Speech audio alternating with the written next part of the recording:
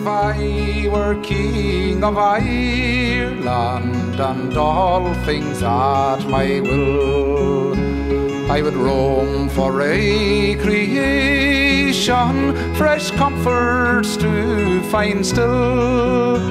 But the comfort I would find the best, as you all may understand, is to win the heart of Martha, the flower of sweet Strabane.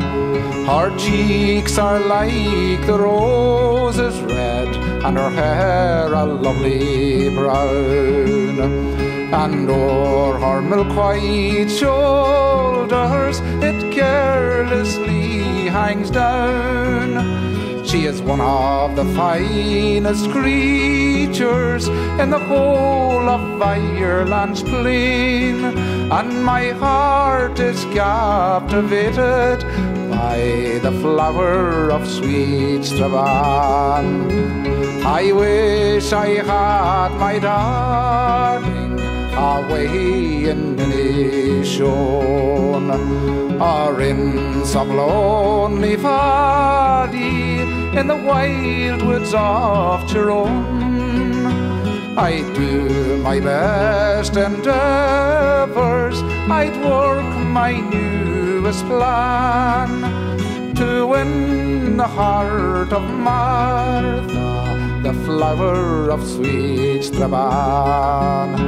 But since I cannot win her love, no rest there is for me, then I must seek forgetfulness in a land beyond the sea.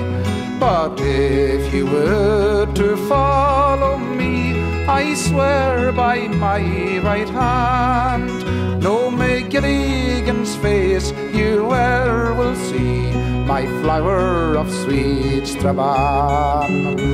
So I'll go over the Lagan and buy the steamships tall. I'm sailing for America, whatever may befall. Our boat is bound for Liverpool, right by the Isle of Man.